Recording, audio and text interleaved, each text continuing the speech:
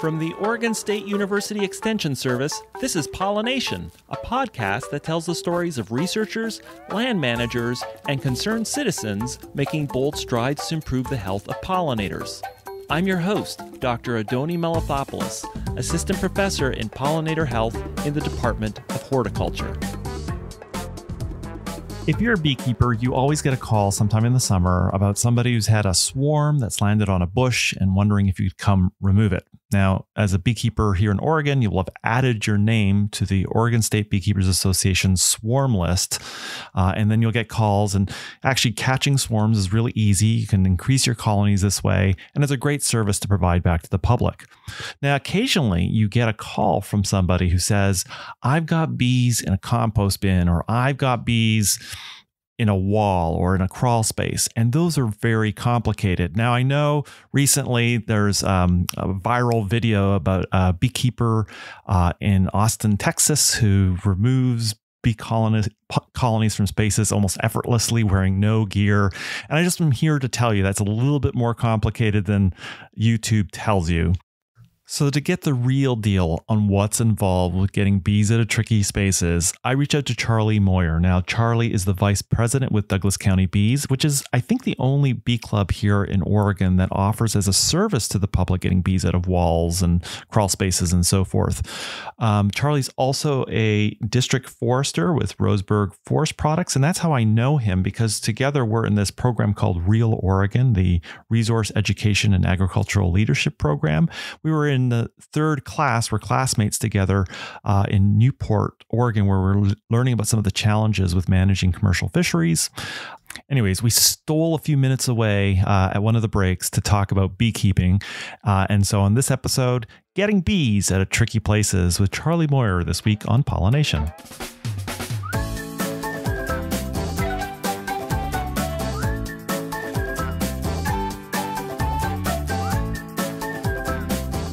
We are in Newport for a reason. Correct. Yeah, we're in Newport for Real Oregon, which is Resources, Education, Agriculture Leadership Program. And it's been great. This is our third session. So we're part of this really vibrant group of ag and natural resource professionals. And we've been having a good time all across Oregon. And so, our next session is up in Salem, which is going to be fun, getting to more introduction into the legislature. But, today, we're going to have a little chat about bees, correct? We're going to have a chat about bees. And in Newport, we've been seeing like the wonderful ag resource sector here. There's the fisheries, and we've seen, really remarkable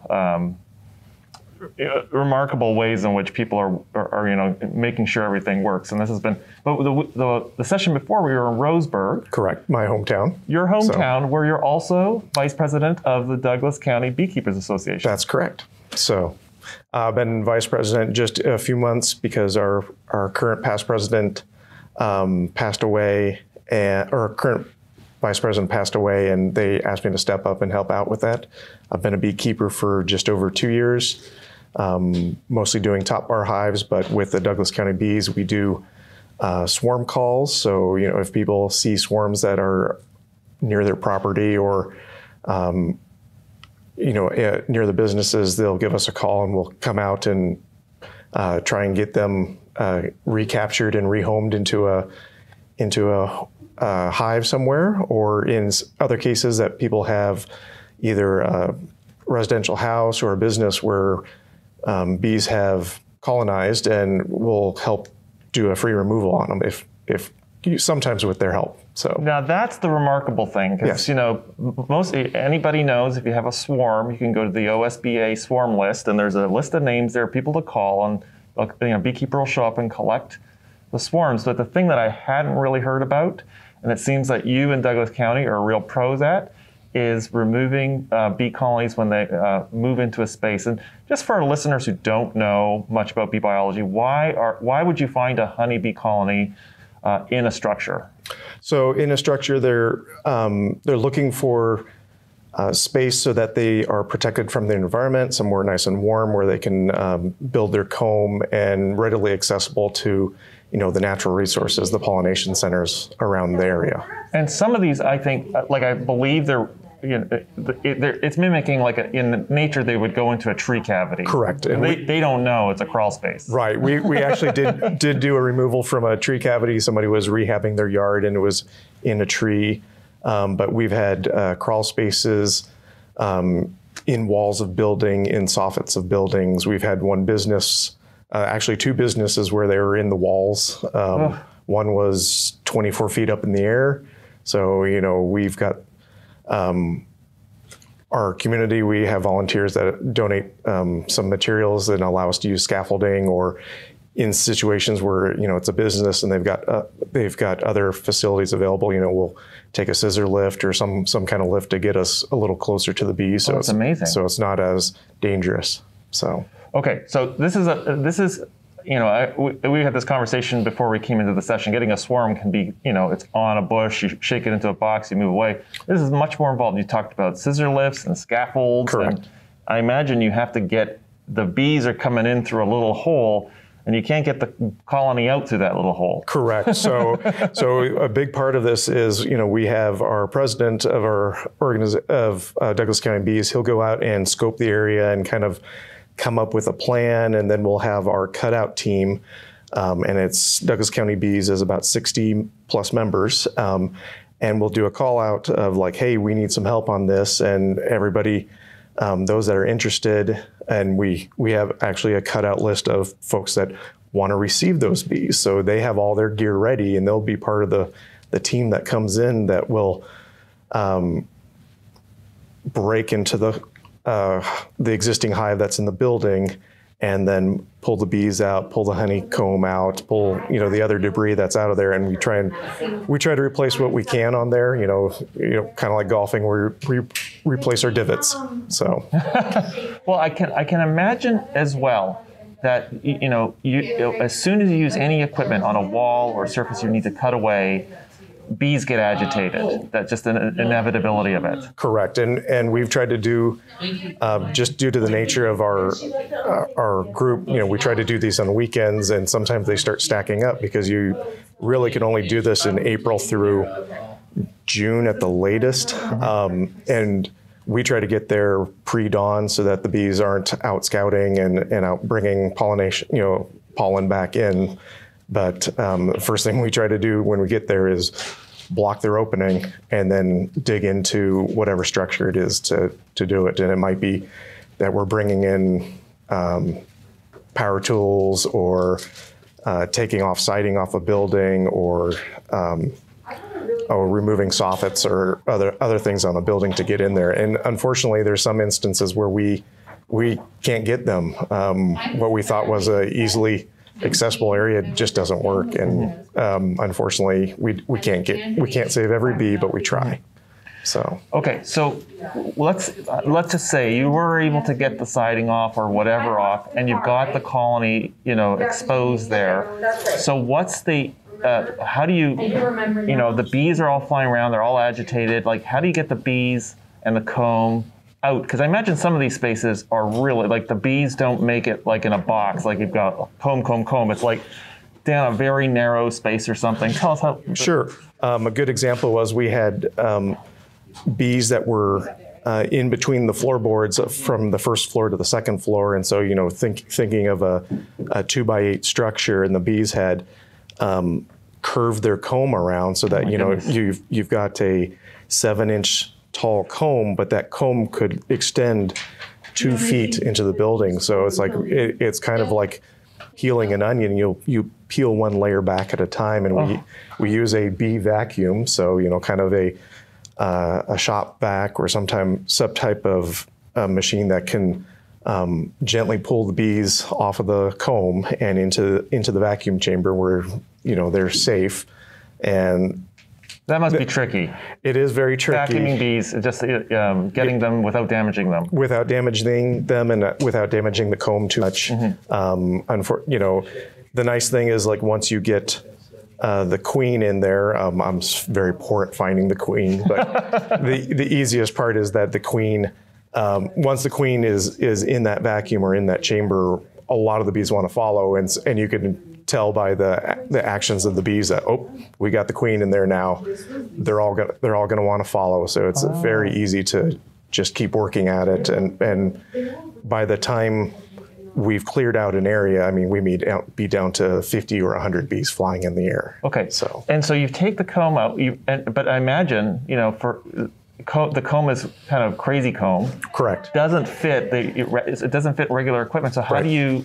So we have a whole nother team. We have, the team that's with the vacuum and cutting the comb, and then we have another team on the ground, the ground crew, and they're as I'm cutting the comb, I'm putting into a cookie tray and transporting it to the ground, and then they'll take it from the cookie tray. We have to make sure we have the right orientation. Up is up, and we'll put it into a frame with rubber bands, and then just stack it into an existing box.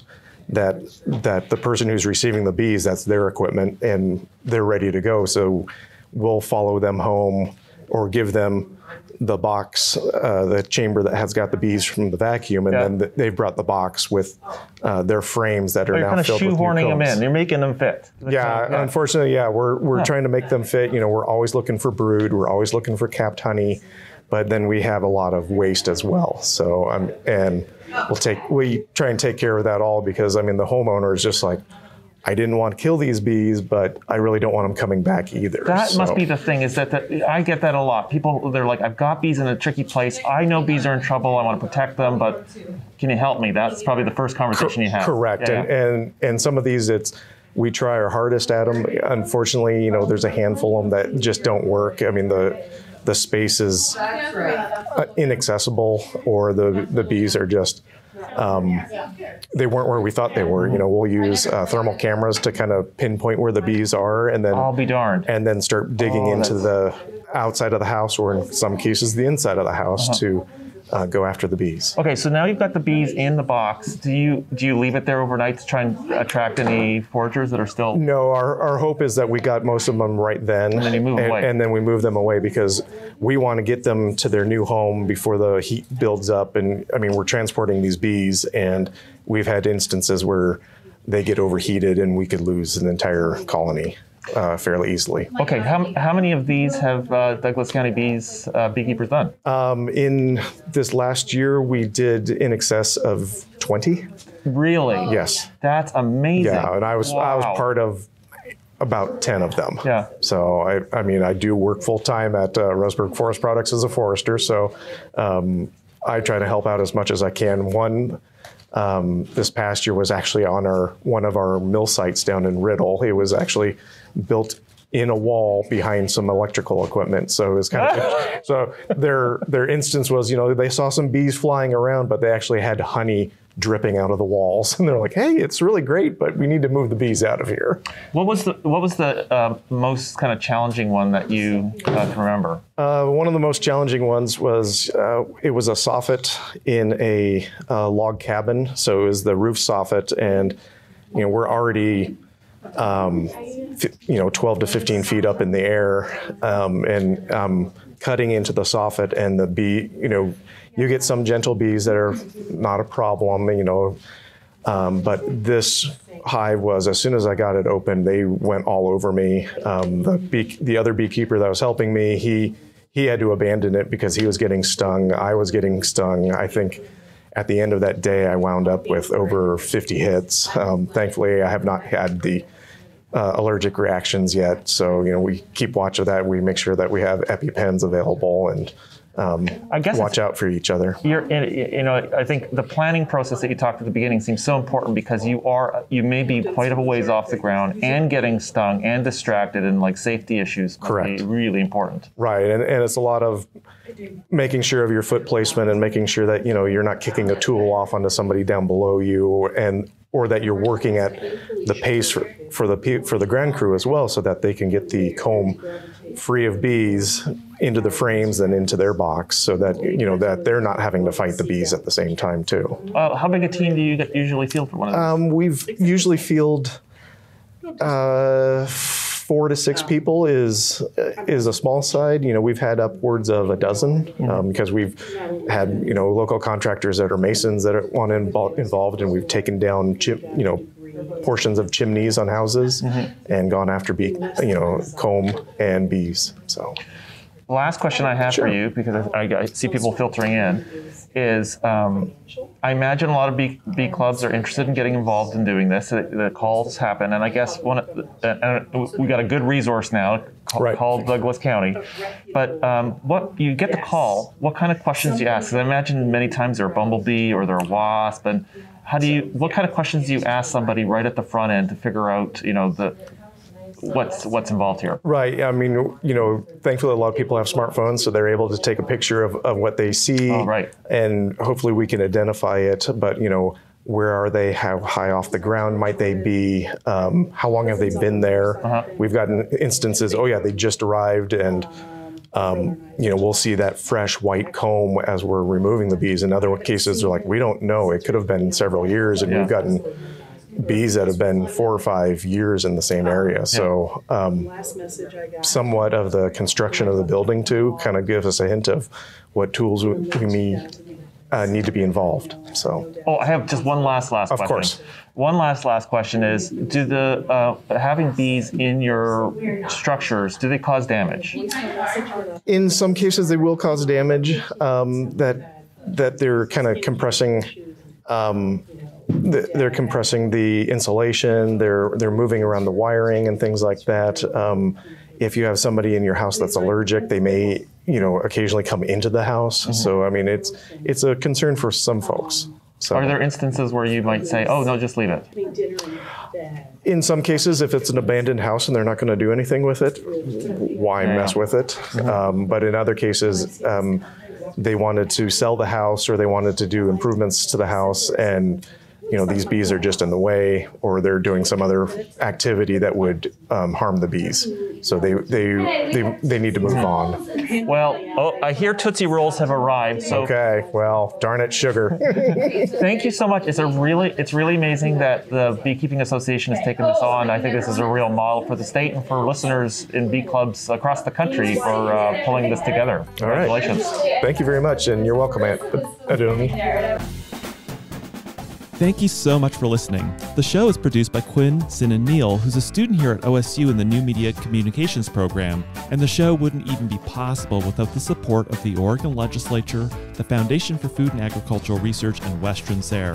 Show notes with links mentioned on each episode are available on the website, which is at pollinationpodcast.oregonstate.edu.